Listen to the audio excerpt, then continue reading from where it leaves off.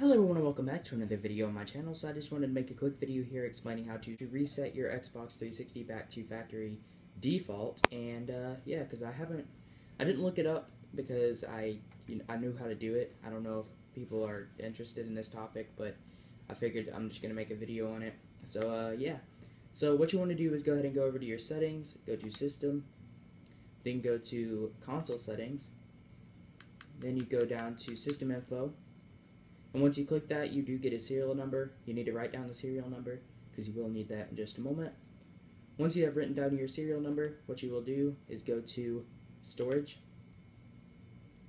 and then go to, and just scroll over whatever you want to clear, then press Y on your controller.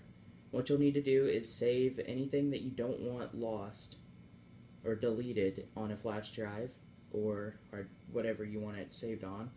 And then you will press Format.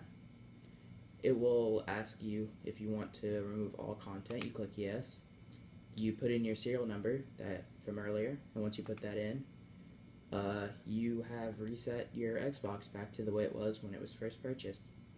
So yeah, hopefully you did find this helpful. If you did, please remember to pop that like button to subscribe. I'm making more videos like this very soon, and I will see you guys all again next time.